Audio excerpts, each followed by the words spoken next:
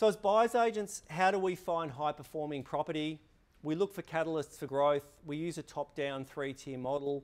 There are dozens of factors that we review, and we're really looking at 3 elements: the macro factors, the micro, and the property itself. So you can use this same kind of thing if you're interested in doing so.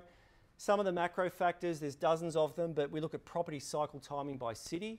All the capital cities are different or fire at different times. We look at supply and demand factors, public and private infrastructure investment, demographic changes, all sorts of things. Micro factors, we look at council zoning, local employment generators, socioeconomic factors.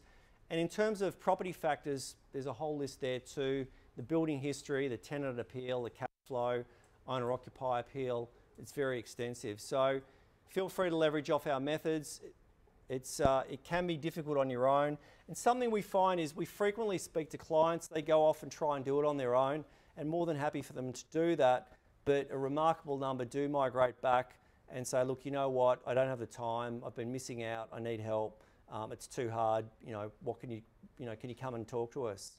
I think it's important to remember that successful people all have professional teams supporting them, and we very much play that role for our clients in the property space.